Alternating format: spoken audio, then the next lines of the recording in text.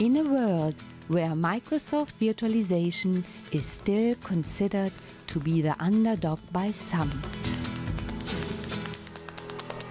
the Hyper-V Amigos enlighten the IT crowds on how they could very well be mistaken.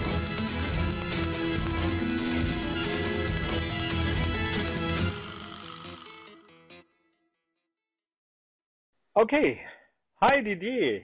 This is our 6th episode of the Hyper-V Amigos Showcast, and how are you doing? Fine, I'm a bit tired, but we're still going strong, tinkering with the bits of vNext in the technical preview, and we're deploying some really nice systems at work. So, and in the immediate future, I think I might be able to play with remote FX setups with Hyper-V. So that's also always something that's very interesting to do.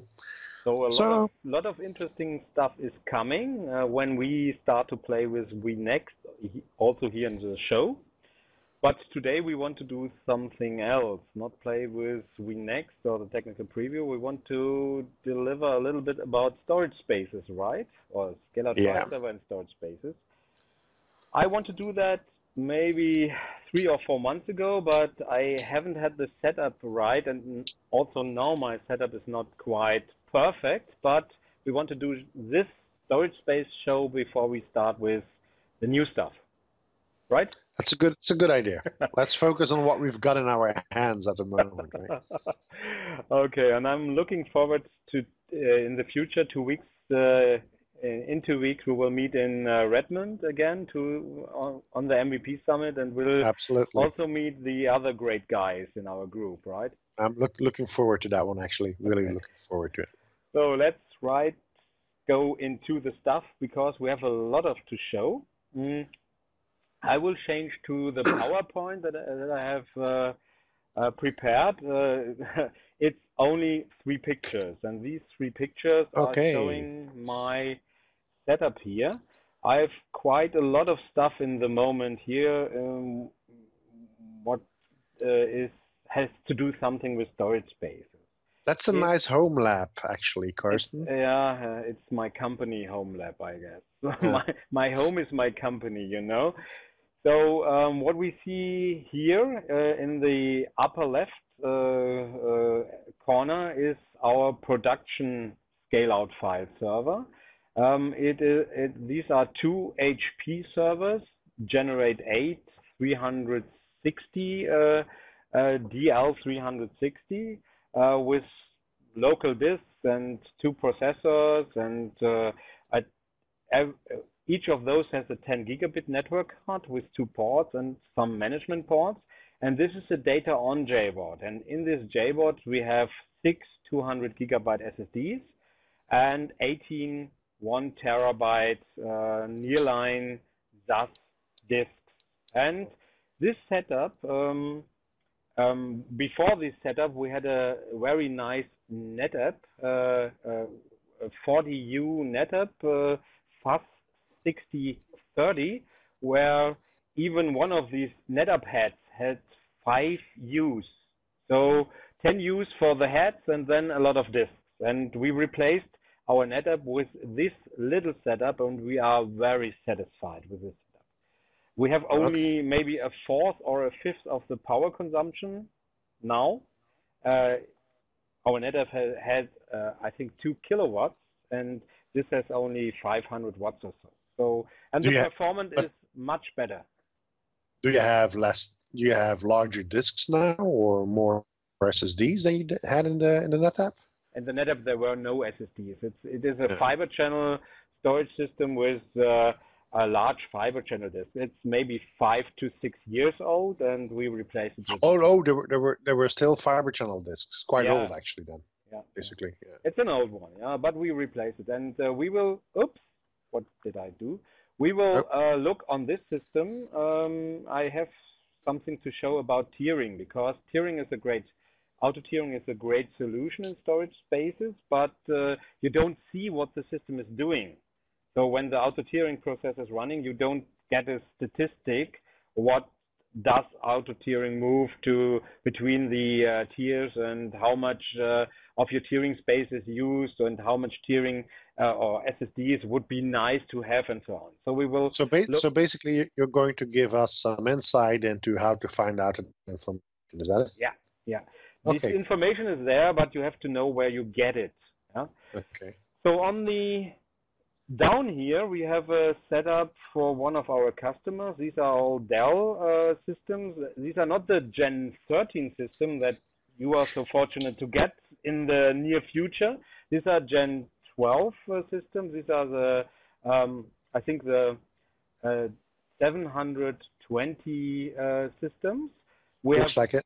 Yeah, we have two of those are Scale-Out Fileserver nodes. This is a cluster, and here we have three JBODs, Dell 1200, MD 1200 JBODs.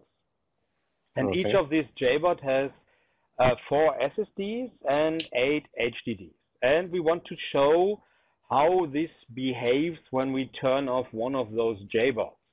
Now, this was something you want to see, right? Yeah, cool. So you actually have the JBOD redundant setup, right? You can tolerate the JBOD failure. I hope so. We will look. Nice, we will look for that. Nice. I hope so. We have to test it. I'm not really sure. I hope so. And here on the right side, we have another system that we are using in our power course. This is production. This is power course equipment. I'm doing a training in Germany in my company where we do mainly Hyper-V, but also a lot of storage spaces and SMB3 stuff. And here in the lower right, we have 2 HP systems. These are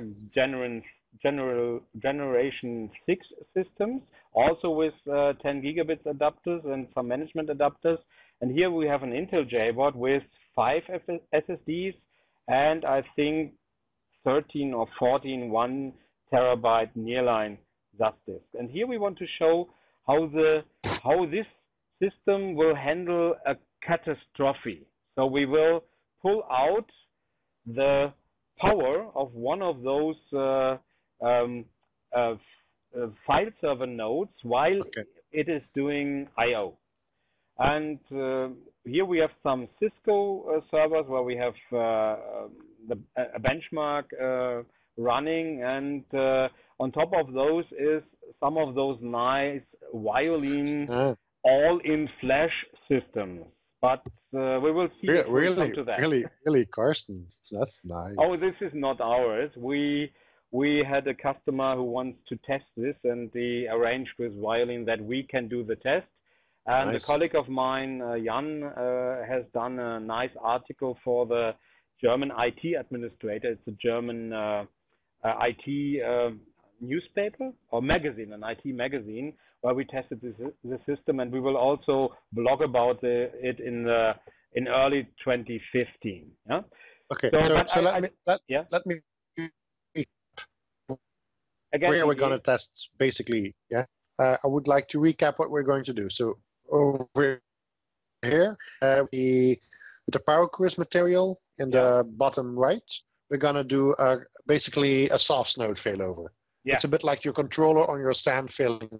Right. We will pull the cable of one of these nodes while it's doing all the load in the Scale-Out Fileserver. We will provoke the system that everything is running on this node, and this would be the worst case scenario. Everything is running on this one node or one controller, and this controller will fail. And we will see what's happening in the Scale-Out Fileserver in this scenario. Yeah.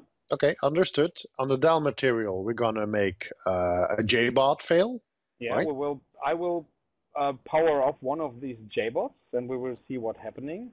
So my nice MVP wife will assist me. So we will film it with the camera. We will show it when I turn off the switches and you see the light is going out and so on. Yeah. Okay. And here we will look at the statistics. So maybe we will start with data tiering. Yeah. Cool. So for that, I will change to, this is the wrong system. This is again the wrong system, of course. How could it be? I have to connect to this system. This is our production scale-out file server. I will open the failover cluster manager, and you see here we have only one role. This is a scale-out file server role. He has two shares for data. Yes, I can open it a little bit more. We call it virtual disk 1, virtual disk 2. They both are about 2.5 to 3 terabytes in size. And of course, we have a quorum disk for our scale-out file server. Yeah. So you see here are the disks. There is another disk for iSCSI boot. We are not using it in the moment, but it is already prepared. And you see one virtual disk has 3.6 terabyte of data, and one has 2.7 terabyte of data. And the system has some disks in it. When we look at the pool, we have some disks here, and we see the 24 disks, and there are some SSDs. See if we can see it here. These are the small ones, the 143 gigabyte. These are SSDs. I would say 6 of them, and the rest are nearline SAS disk, 1 terabyte nearline SAS disk. So you have to know every day the auto-tiering. Auto-tiering is the file server is doing I/O, and the file server is looking into the I/O which data is hot and which data is cold. So which data is used more often, and the concept of auto-tiering is the file server will move this hot data into SSDs and cold data into HDDs. So this is happening automatically, and normally it will run every night at 1 o'clock. And this is a scheduled task. The system is, if you install a scale-out file server with auto-tiering, this task is automatically created. At 1 a.m. in the morning, auto-tiering will run. The problem is we have no information what is it doing. Yeah? So you don't know, have I enough SSDs, or need I more, or have I too much SSDs, and what is happening there. Yeah? You can get this information if you run the auto-tiering process manually. If you say on the command line, it's in the defrag tool, you can do a defrag with the right options, and after the defrag, you will get a nice output of the defrag, what it has done. So there is a blog post out there where Microsoft shows us how to configure the task, the scheduled task, to get this information. And I have written a little PowerShell script where you get this information, and it is added at a log file, added at the end of the log file every time the auto-tiering process is running, so you can see what is my auto-tiering doing. So basically you have the history of the tiering. Exactly. Okay. So when we go into the task scheduler library, we have to scroll down to the storage tier management. And this is the storage tier optimization. It's done at 1 o'clock in the evening. And I changed at our system, I changed it to a PowerShell command, and there is a PowerShell script running. I don't see it here, so I will do edit. There's running a PowerShell script called autotiering.ps1. I have to do that on both systems, so both scale-out file server nodes. Yeah? And you mentioned when we talked about this that it would be possible maybe to have one cluster task for that, or do it as cluster task. I don't hear you, Didier. Okay, you hear me now? Yes, I hear you now. Please repeat. So yeah, basically a clustered scheduled task that would run on all nodes. That would make it perhaps management-wise a bit more. The only thing I think you'll need to do is move that script over then to a clustered disk, a CSV, or something that's available on all nodes, of course. Okay, I will test that if I have a little bit of time. We'll see. So now this task, this PowerShell script, it's doing the same command that is done by Microsoft in the scheduled task, but it will put the output in a file where you can specify a file. I have done this under C Windows logs. You can specify another path if you want to. And here you see the auto-tiering report. And we will open that on the system. And we see I started it on the 11th of August 2014. And we see every day we have an output here. So, and I will move down to the last output. And here you see I have virtual disk 2. Our system has 2 virtual disks. Normally one virtual disk is handled by one node and the other virtual disk is handled by the other node. So if we want to see both tiering reports, we have to open both on both servers. Yeah? This is for volume 2. Okay. And here we see the volume size is 2.7 terabytes, and we have free space of around about 800 gigabytes. Much more important is this optimization report. We see 100% of the IOs. If we want to have 100% of the IO serviced from SSDs, we need 95 gigabytes in SSD tier. Yeah? And I'm so happy that I have 150 gigabytes of SSD tier for this virtual disk. So the cluster has served nearly 100% out of SSDs. So that's basically, very nice. Yeah. So basically that means it's optimal. This is optimal, yes. And just for the record, so that people don't get misconception, this doesn't mean that you have to put all your data into the SSD tier. It just means that all the data that's hot fits into the SSD tier, right? Exactly. So if we now would use other data that is on HDD, it would be recognized in the the system looks at it and saves the information in the I don't get the word. So it remembers this block is very hot, and at 1 o'clock it will move the data from HDD to SSD, and if there is not enough space in SSD, it will also move data out of SSD to the HDD.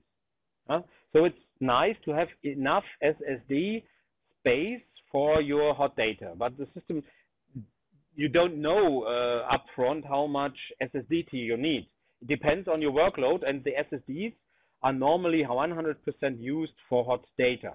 If you have a larger SSD tier, there will be hot data, very hot data, and maybe not so hot data, but not cold data. And if it's not so large, you only have the very hot data in there, or a part of the very hot data. Yeah? And what I didn't remember was the heat map, of course. So the heat map is built by the system. Yeah, that was the word that was missing.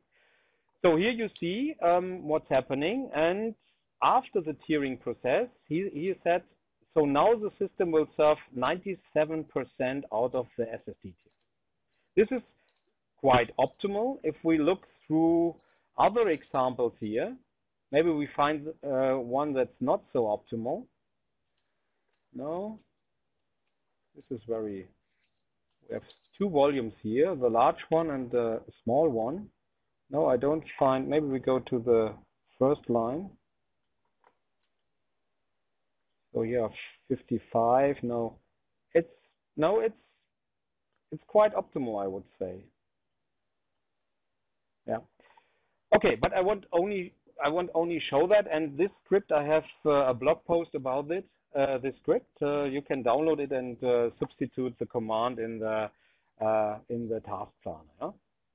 This was the first thing we want to show. Okay. So nice.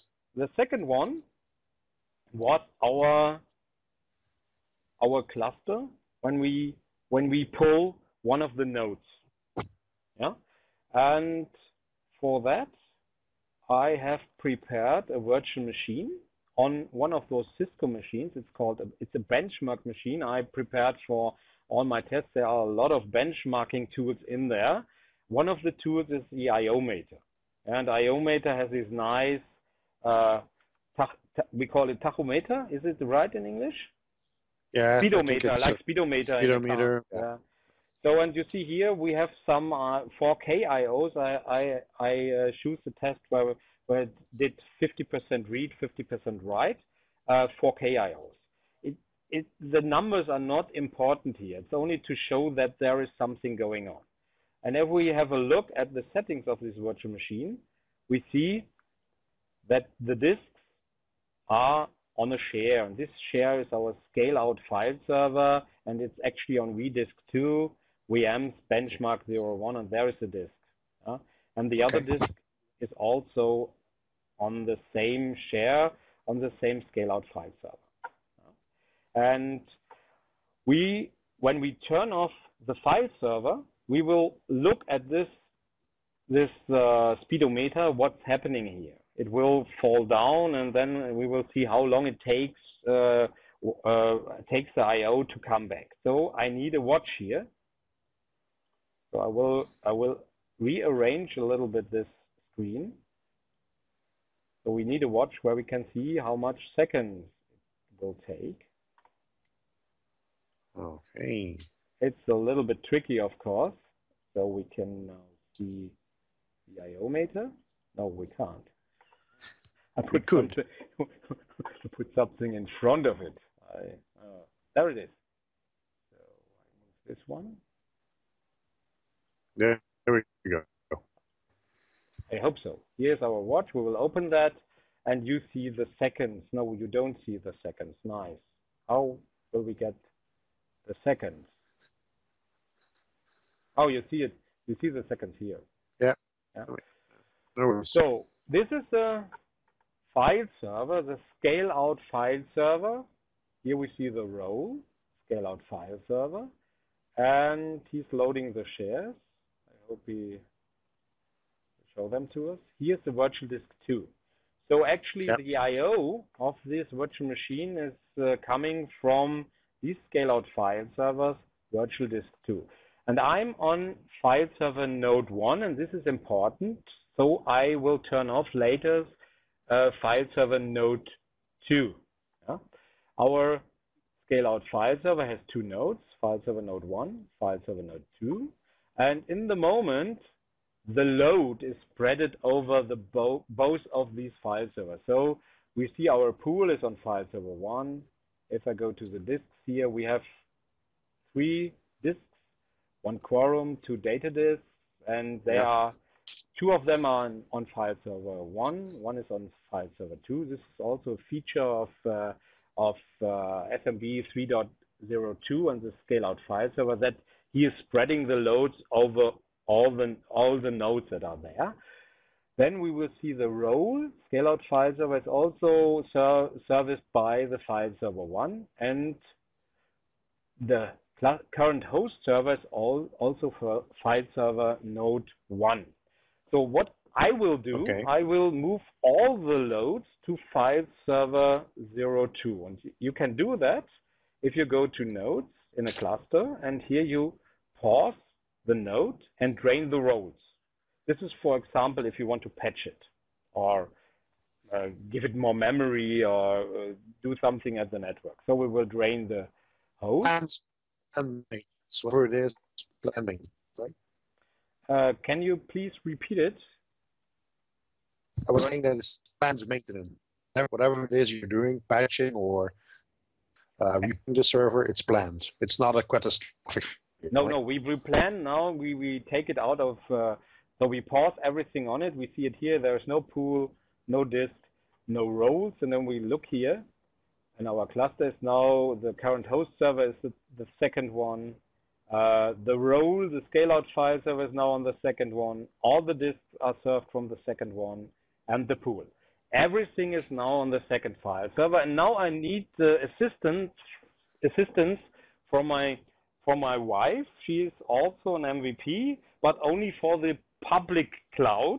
But she will help me and film how I will.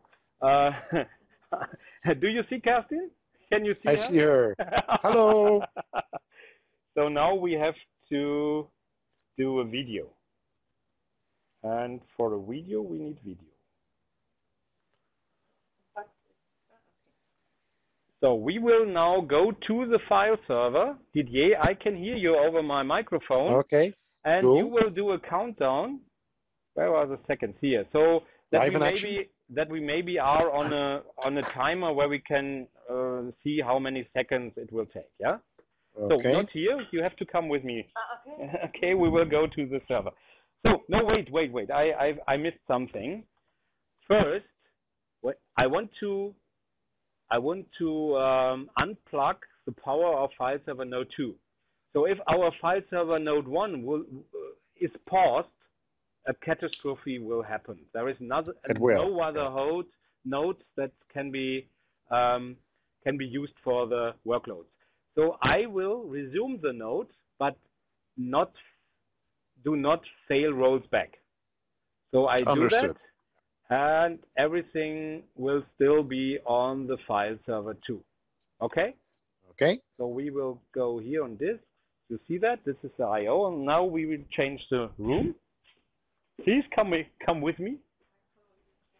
You follow me closely. Nice. So.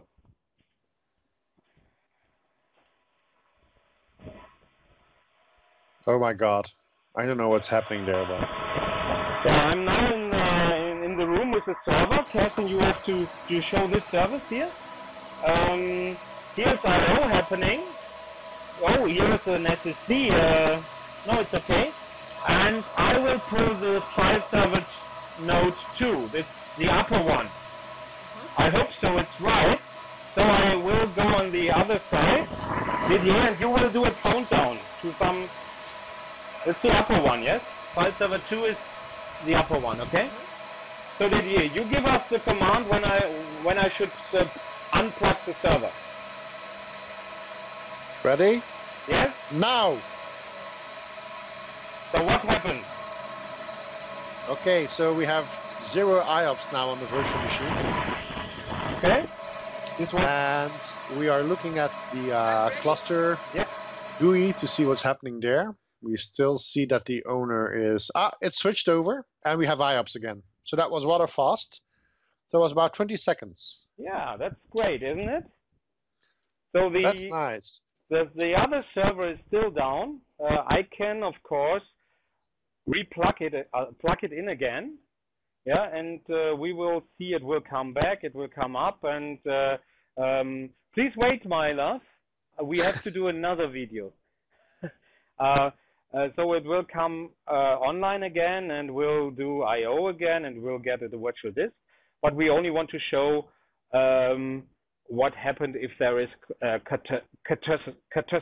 catastrophe. No. Catastrophe. Okay. So in the moment, basically, does this mean that my VM stalls for 20 seconds? But that's the worst that's happened. That's happening to it. Yeah, it's the worst. It's cool. If it's be done, if the cluster is normally spread and not everything is running on the node that is failing, I have seen 7 seconds. So 5 seconds the cluster needs, of course, to recognize that the other node is gone. Yeah, and then the cluster will do its magic. And the more nodes you have, the more it gets spread out, so you reduce the risk. Yeah. So in the moment, I have a little bit of a problem with my microphone. It has not enough battery left because I have this nice funky Bluetooth microphone. So you don't have spare batteries. No, it's in there. So we have to pause for 10 minutes, Didier. So we saw a nice failover of the system, and in the pause, I replugged the file server node 2. It came up, it rejoined the cluster, it came up, and now we see it's handling at least one of those disks. It's disk 1 now, and here we see the I/O is still running. We can, of course, move the disk 2 to the other node. But normally it balances it out automatically, right? Yeah. But you see here, I moved the disk and nothing was happening with our test benchmark system. I move it back. Yeah, as you see, it's running smoothly. So now we go to our third system. You remembered, where is it? I have to search for it, of course. Too many windows. So here we are on our third system with the 3 JBODs, and here's also a scale-out file server running. We have disks here, also 2 of them. They are a little bit bigger. They are nearly 10 terabytes big, and we have a pool. And you asked me if there is enclosure awareness implemented. I hope so. Get storage pool. We will see. Oh, I have not an evaluated PowerShell. We need that for this kind of PowerShell. Get storage pool. And it's called pool 1. Friendly name pool 01, and we will give all the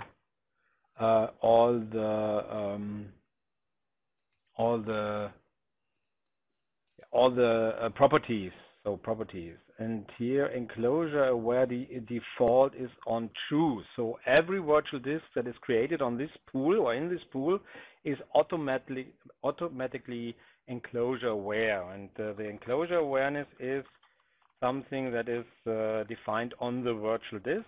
So if we do give me every information of every virtual disk, here is enclosure aware true. So our virtual disks are enclosure aware. The data is spread over all 3 enclosures. Okay? So now this is our system, and I think we have Carsten, yes? the enclosure aware capability, does it come out of storage space? Does it reduce your available net storage space, or? No, it only spread the data. So if one block is written in the first enclosure, it automatically writes the second and third block. If you do a 3-way mirror, or if you do a 2-way mirror, only the second block in another enclosure. So if an enclosure fails, not the 2 blocks or the 3 blocks could be lost. So if it doesn't have the enclosure awareness and doesn't spread it over the enclosures, you could lose all your data. Yeah? So it's quite space efficient as well. Yes, it is. So now what we want to do. We want to do some I/O. I have here on the cluster storage volume 1. This is one of the virtual disks. I see it here. I have a directory with 700 gigabytes of data, and we want to copy that onto the other virtual disks. So he has to do some I/O, and you see the screen. He's calculating. There's a lot of data in there, so we quite will not see some success. I hope. I not hope. Now, I fear. now you're missing ODX. Yeah. Now you're missing ODX. So there are a lot of files in there. How can we handle that? Copy less files, perhaps? Yeah, but okay, we can copy this. But it will be too fast, so we don't maybe see what's happening. This was memory, writing into memory. Now it's going down a bit. So what could we do, Didier? He's still. You have the mouse, so you can. I have the mouse. Yes. So if the I/O drops or so, you can create more I/O. So you can copy these 2 images, these 2 hard disks, to this volume. Oh, I still have the mouse. I will quit this one, and you can take. Oh, there is the third one. We can take these 2. These are 80 gigabytes and copy them here. Yeah. I hope so.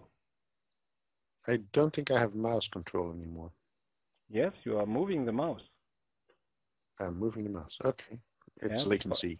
Yeah, it's latency. You are in Belgium, I'm in Germany, and it's a little bit latency. So I move one of those disks here, and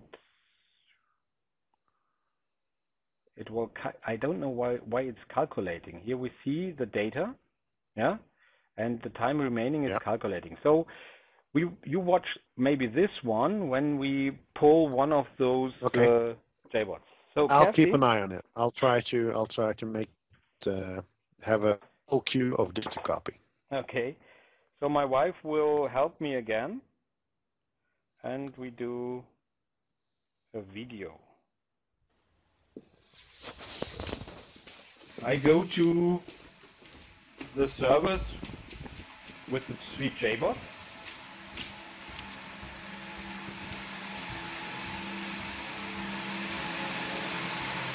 So here we see all disks are working. The load is spread over the 3 JBODs, and I will turn off one of those JBODs. Didier, do you still hear me?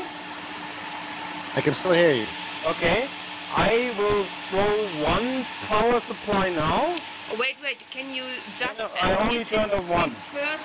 Now I have it Okay. on clear on the screen. Okay. Can you explain it again?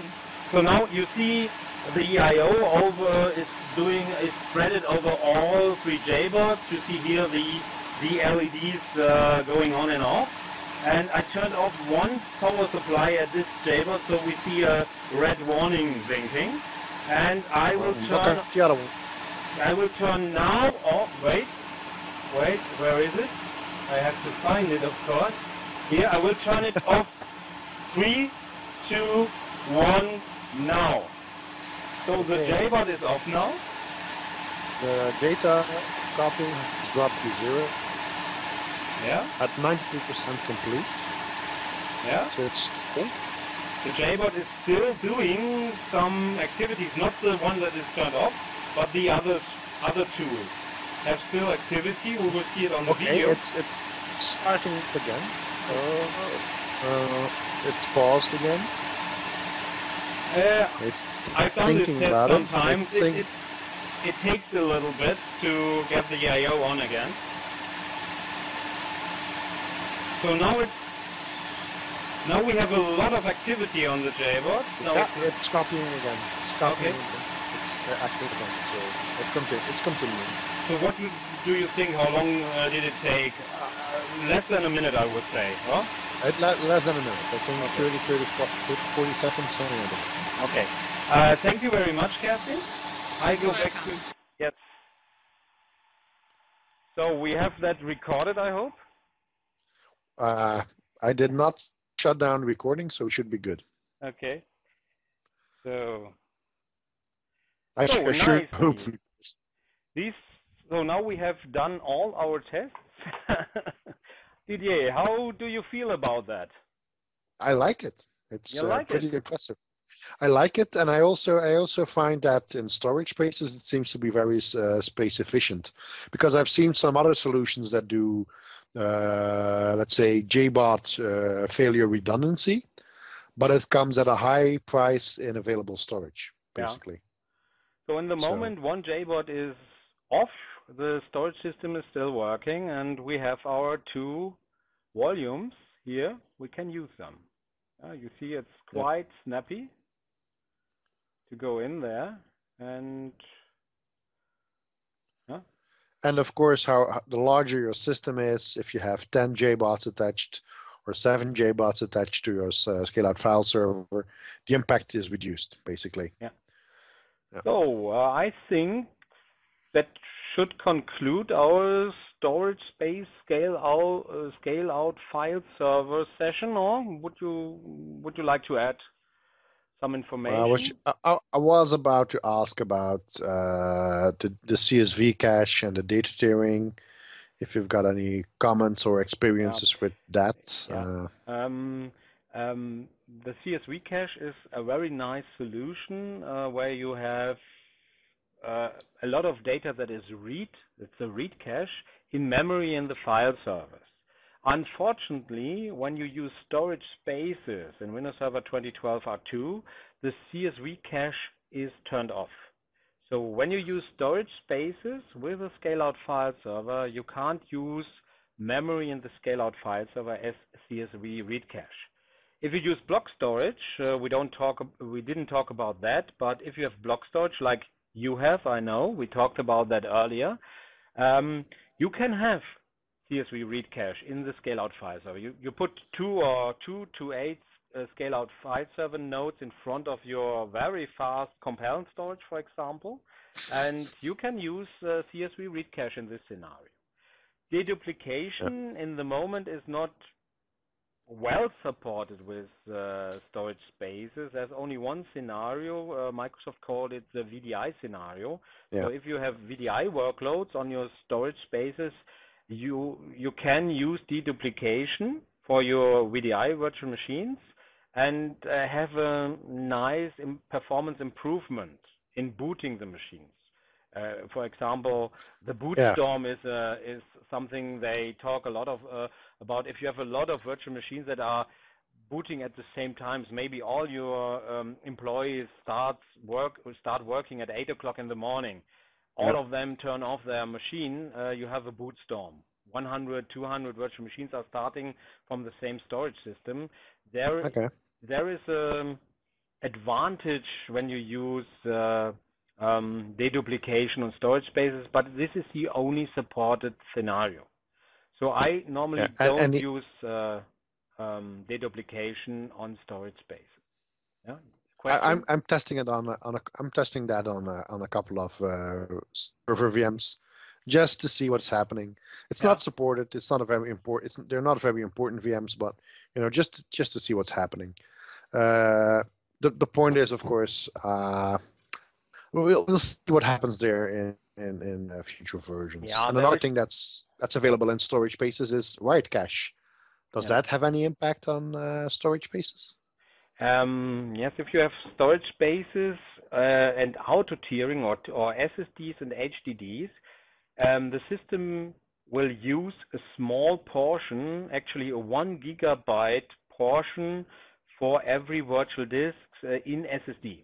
Yeah, maybe you have, we would say, also if you only use HDDs and it finds SSDs also in the pool, it will use a small portion for the write-back cache. And when I first saw the write-back cache, I was thinking, so why only 1 gigabyte? Let's use 50 gigabytes or 100 gigabytes. And in the moment, the product group says, don't mess with this gigabyte setting. We tested a lot, and gigabyte is quite nice. And the write-back cache is only used in a specific scenario. I think it's the random write scenario. So if you have random write peaks, the write-back cache in SSD is used. I hope I didn't mess it with a sequential write, but I'm pretty sure it's a random write. Yeah? So basically, it's a bit like the write-back cache on a RAID controller. It's a bit like that, but not every I/O is cached there. Yeah. So, and if it's written to SSD, afterwards it has to be written to HDDs. Yeah. So the storage system has to read the stuff again from the SSDs and write it to the HDDs. So the I/O is going to your storage system once in SSDs, then it has to be read again from your storage system and write again. So it's not a solution in the moment for every I/O. And some people that hear about storage space, I want to add that, think if you have SSDs, every I/O is first going to SSDs and afterwards to HDDs. That's not the case. Yeah. Many I/O is going to HDDs, and only if it's hot data, for example, or a small portion is going to SSDs.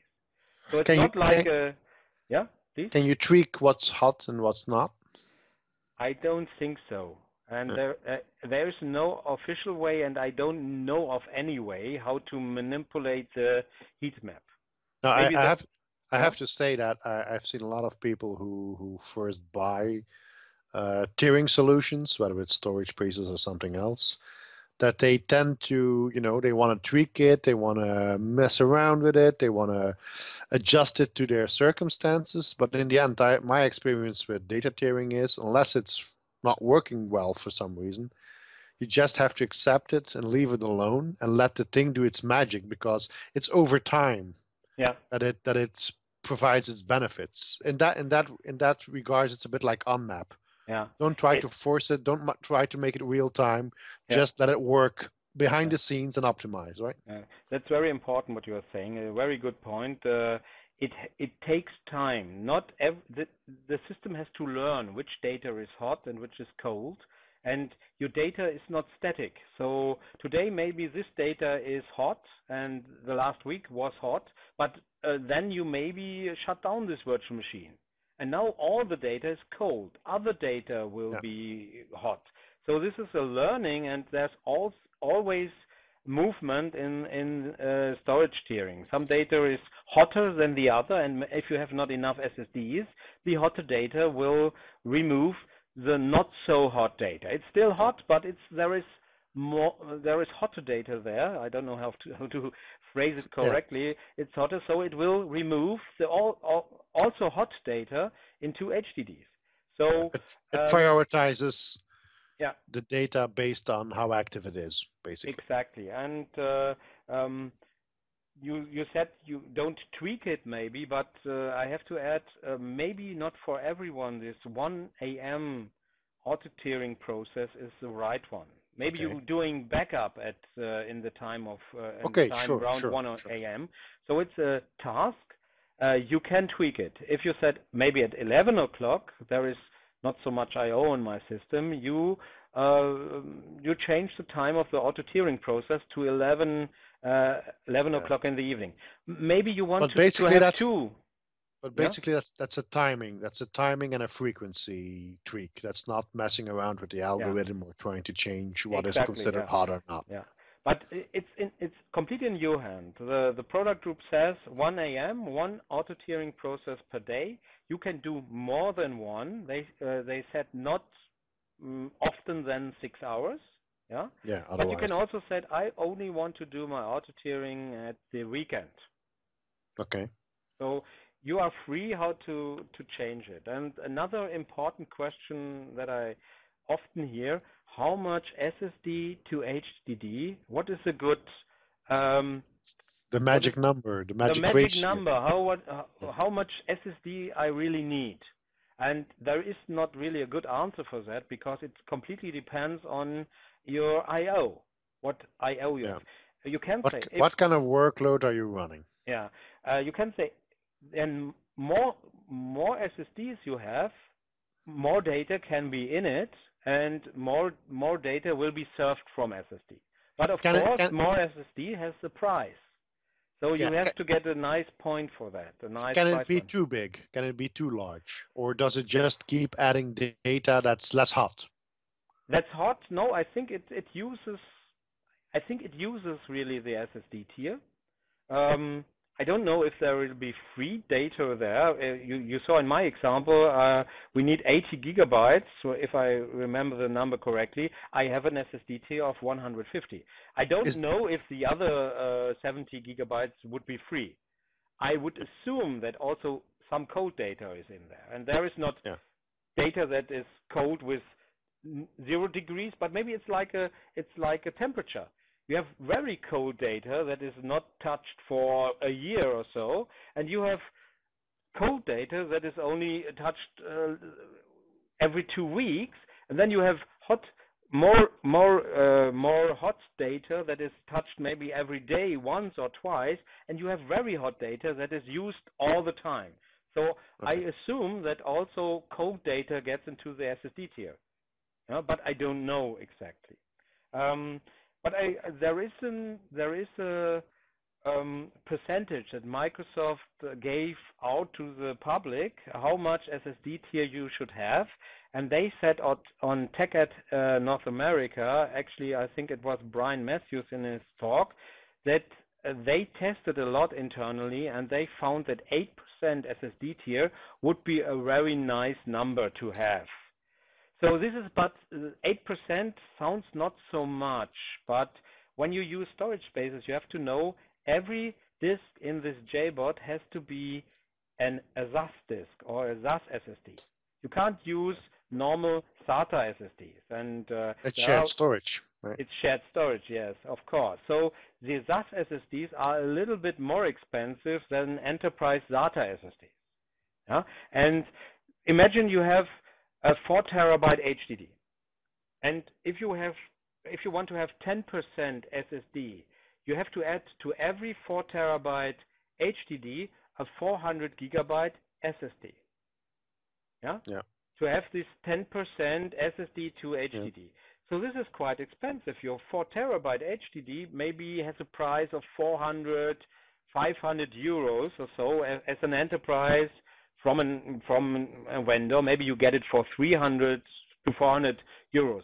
But the 400 gigabyte enterprise SAS SSD, it has a price between 1,000 and 2,000 euros.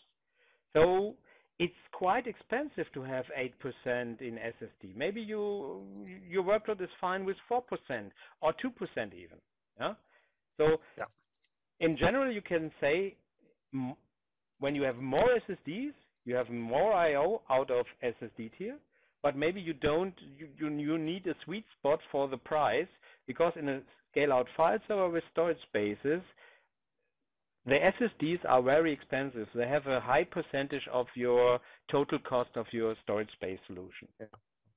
I keep hoping that prices will keep coming down. They are coming down, and they SSDs are in coming storage down. spaces are much cheaper than in maybe enterprise storage systems, I assume. Yeah, that's for sure. No, that's not an assumption. That's guaranteed. Okay. The prices of SSDs from, let's say, traditional storage vendors are really out there. Yeah. You can expect anything between 4,000 and 8,000 euros sometimes. Yeah. But I would assume you saw a Dell solution. Dell is one of the vendors who is supporting storage spaces, and you get officially SSDs over Dell.